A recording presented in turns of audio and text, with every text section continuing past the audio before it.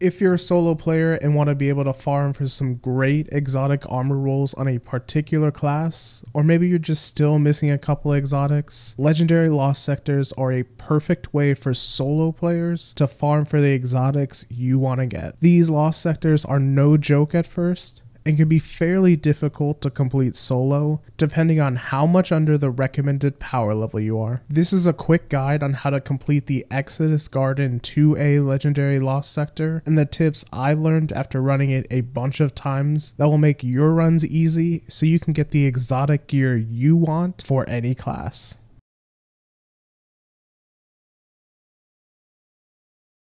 Hi guys, I'm Legionless and this channel is about helping you enjoy your games more. If you want to enjoy your games more and get recommended more Destiny 2 content on the channel, like weapon reviews and god roll guides for the gear you want to get, subscribe to the channel and follow me on Twitter for more Destiny content. Before you step foot into this lost sector, there's a couple things you'll need to know to prepare your loadout. First, I wouldn't recommend being below 30 levels under the recommended power level, and ideally you should be at least 20 power levels away from recommended. In this lost sector, there's only anti-barrier and overload champions. My favorite weapon for anti-barrier champions is the Eriana's Vow exotic hand cannon, which you can purchase from the Monument of Lost Memories kiosk in the tower. This gives you a ton of versatility to shoot champions, bosses, or any bulky enemy from far away while being able to easily break anti-barrier shields. The only elemental shields in the legendary lost sector are void shields, so you'll want to run either a void heavy grenade launcher like the crowd pleaser from Gambit, which I have a video linked in the description showing the best roll you'll want to farm for, or you'll want to use the commemoration void heavy machine gun from the Deep Stone Crypt raid. Both of these will help you pop void shields without needing to get up close. You can also run a void subclass, but you'd be giving up stasis or solar grenades, which can be used to stun overload champions. For the overload champions, I like to use a mix between a kinetic scout rifle or auto rifle, with the overload scout rifle or auto rifle mods on my gloves, and the surge eater and thermal overload class armor mods from the season pass. The scout rifle is great at picking enemies off from far away, where I'm pretty safe, and the season pass mod combo lets you continuously stun overload champions. Your stasis or solar grenade will stun the overload champion,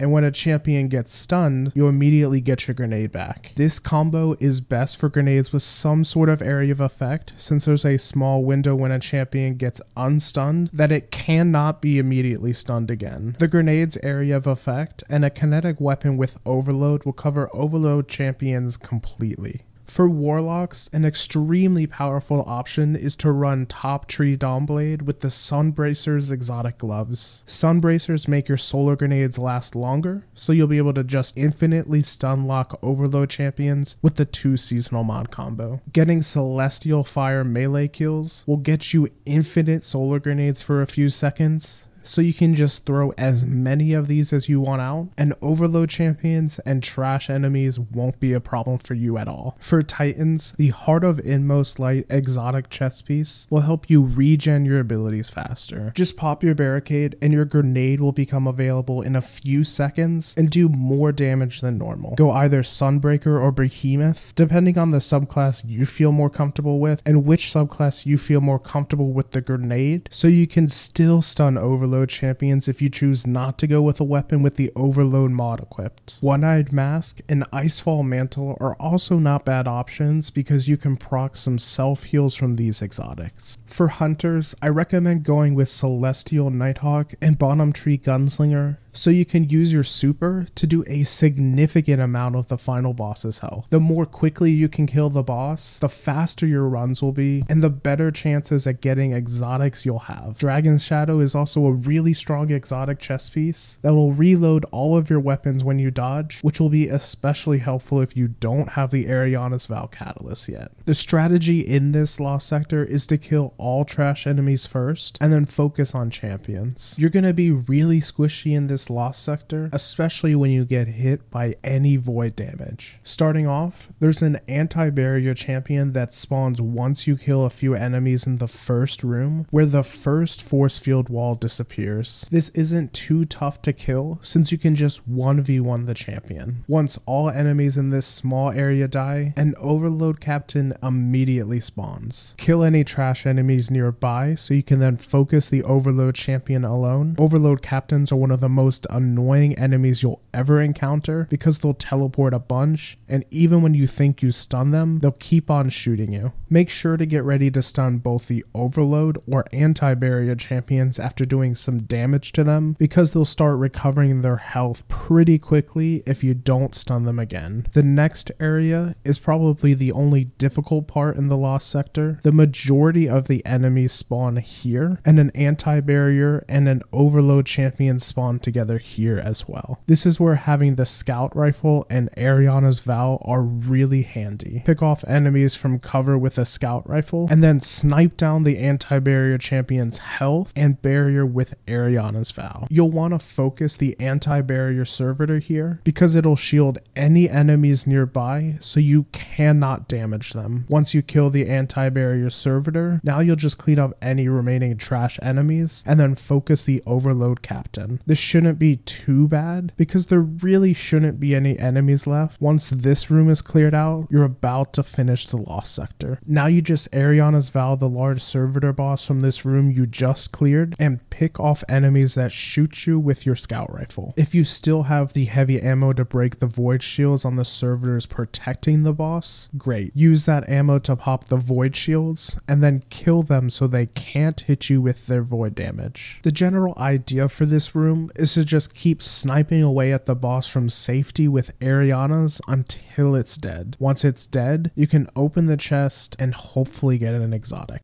Dying isn't that big a deal when doing these legendary lost sectors. You have a limited number of revives, but you can get another revive for every champion you kill. Once you hit the 15-minute mark, you'll lose all revives, so if you die again, you wipe and have to start the lost sector over from the beginning. Just take the lost sector slow and steady. Kill all of the enemies shooting at you, and remember that it's more important for you to stay alive and get back into cover than to push your luck and die. If you want to enjoy your games more, subscribe to the channel and like this video to help me out. If you have any other tips for this legendary lost sector, comment down below so we can all have an easier time farming for our exotic gear. Thanks for watching.